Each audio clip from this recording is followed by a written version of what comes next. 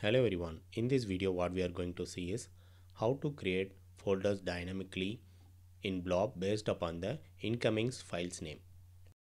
Before continuing on this video, I request you to watch these two videos which is of similar scenario.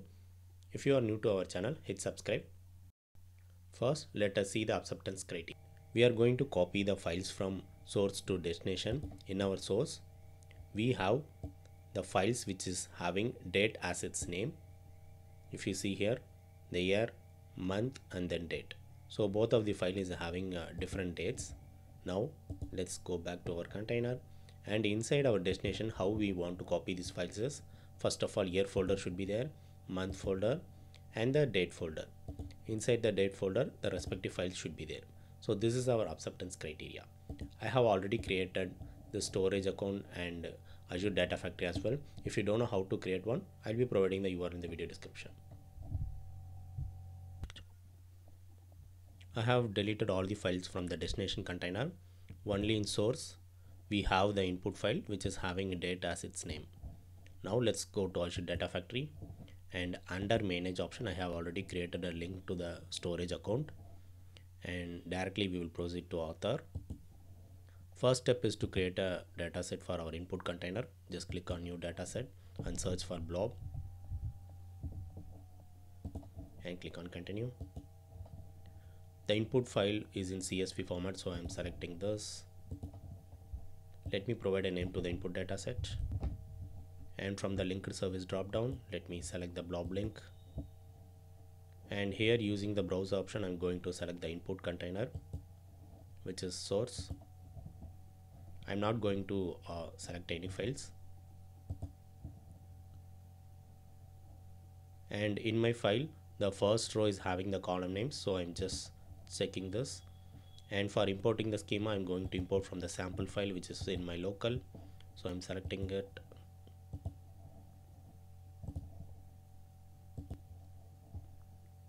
Let me click on OK. It got created. Let me minimize the properties, and if you check in the schema is imported properly, and we are not going to provide any value or parameterize this part because we are going to use wildcard. We will see later what it is. Now it's time to create a new dataset for our output dataset. So do the same step, click on continue, and output is also in CSV format, so this is what I want. Let me provide a name to the output dataset, and from the linked service drop down select blob link. Let me browse to select the destination container, click on OK, and here also I want the column names to be in the first row, so I'm just selecting it, and I'm going to import the schema as well.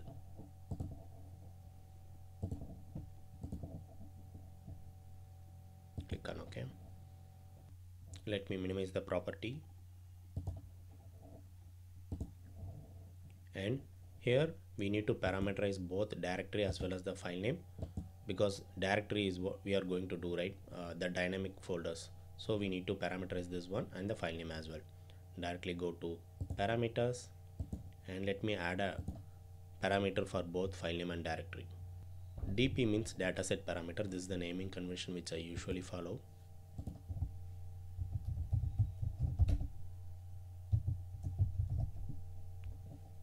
I am going to keep both the type as string, and I'm not going to pass any default value. We are going to pass this value dynamically. Just directly go to connections, everything.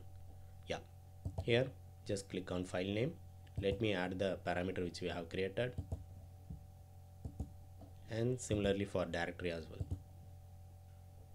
So this is the parameter which we have created for directory, and click on OK.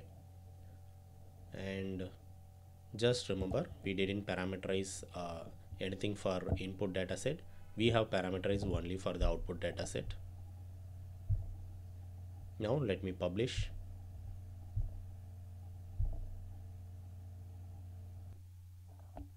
Now let us move to create pipelines. I'm going to create a new pipeline for our activity. If you want to rename, you can do so from here. I'm going to minimize the properties. The first task is to read whatever the files available inside the source container. So I just want to get these names, right? So in order to do it, just go here and search for get, drag and drop, and here under settings select the input container because we want to read the source, right? So select the input container, and here if you see field list, so which property we want to get, because metadata means everything, right? File size, name, everything. So which property you need? We need to read the child item. So child item mean what are the files available inside this. So child item we need to select. If you want to see the last modified, you can do so from here. I'm selecting child items. Let me run as of now to see what is happening. I just want the output.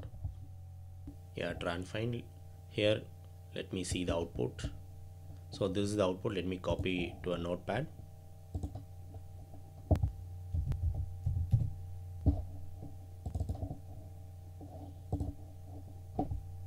Let me paste it here.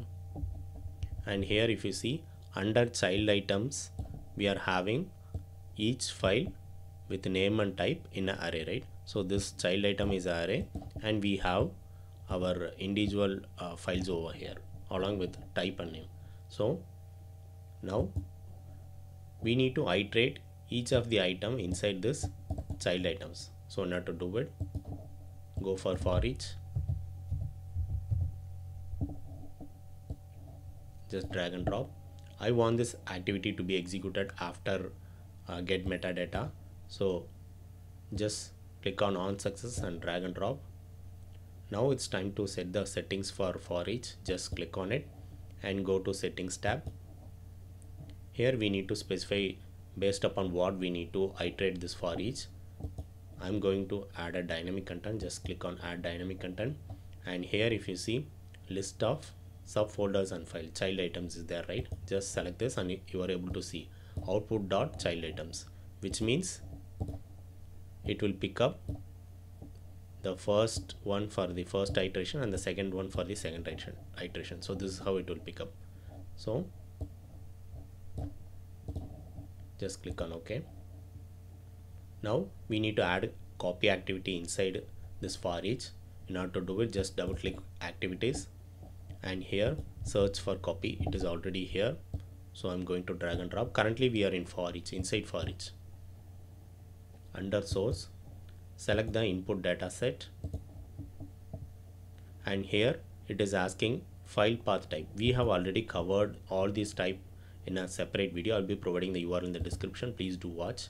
I'm going to select wildcard file path because we didn't specify which file it is specifically.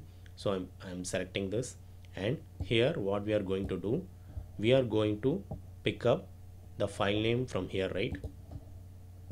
So for each will be having this content, right? So I'm going to pick up this particular name from here. So how to do it? Just click on add dynamic content. I need for each current item. For the particular iteration, what is that? So item will be there. Inside item, what I need? Inside this, I need the name alone. I don't want type and all, right? I just need that name. So just copy this, or you can directly type over there. Dot name. Just click on OK, and that's it. Now let's go to sync. Sync means destination. I'm going to select the output data set. Now first let me parameterize the file name. So whatever we did for source, right? Same file name we want in our output. So I'm just adding a dynamic content. I'm going to do the exactly same item.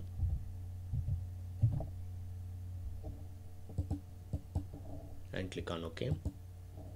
Now we need to parameterize this directory part. This is a critical area. Based upon this only, the dynamic folders will be created. Just click on add dynamic content, and inside here, if I put as name,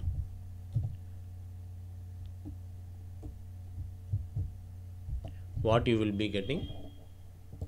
You will be getting the file name, this part, right? But I don't want this. Let me put everything in a new notepad. Let me paste over here. What this expression will return is a file name, something like this, right? So this is what it will return.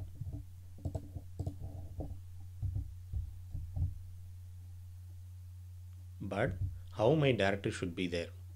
It should be like 2022 followed by backslash and then month part backslash and then the date part.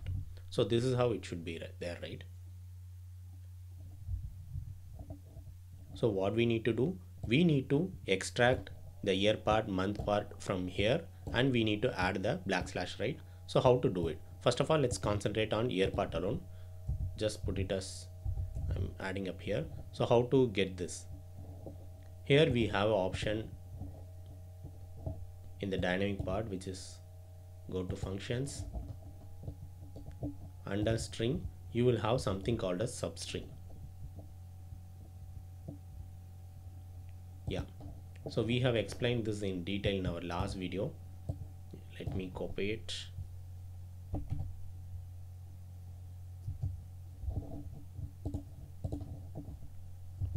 Let me paste over here. So with substring option, we can extract these values. Let me put the index part first so that you can easily understand. This is index, it will start from 0 and it will go something like this. Now we need to extract the year part alone from here, right? In order to do it, so this expression will be returning this value. Let me copy this without at,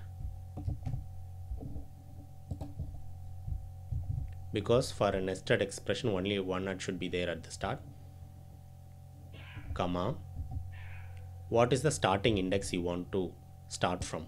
So my starting index is 0, and how many characters do we need? Actually it is a 4 characters, right? From 0th index it is a 4. Just put, so this will return the year part, which is 2022.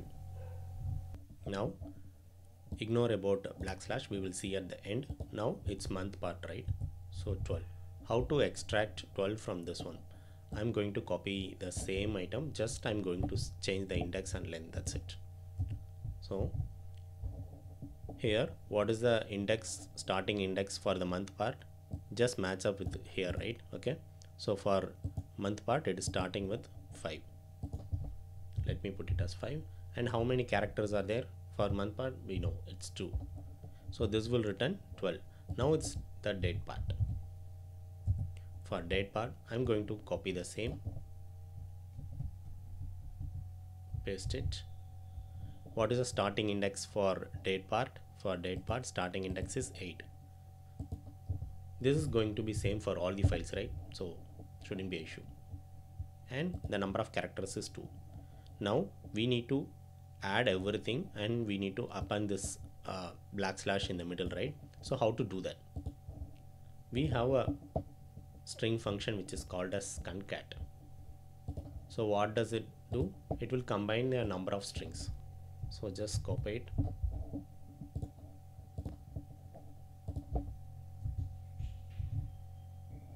Here let's copy paste the first one, the year part, comma, I need a backslash in the middle, so I'm putting backslash in single quotes, and put one more comma. Now the month part, just remember ignore that part at the starting, only we should have only one at the beginning. So let me paste, and here as well I need one more backslash in the middle, right? I'm going to put it in single quotes, comma, and the date part.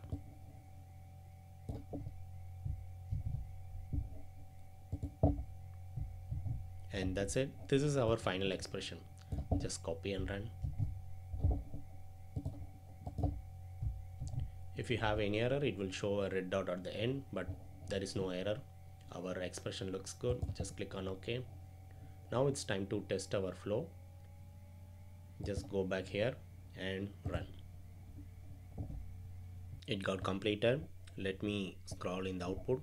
Here get metadata activity will return the subset of these child items, right? We already see this. And for each, the input is going to be 2 items, those 2 child item. And here if you see, the copy activity ran twice, one for file 1 and the file name is here, and for the second file. Now let's go to our destination container to cross verify the year part followed by month part, and inside that we have the date part where the respective files are being placed. And that's it. Follow me on LinkedIn to stay connected. If you have any scenarios something like this, ping me on LinkedIn. I will try my best to make a video on it, but it will take some time to produce a video. Thank you for watching. Bye bye.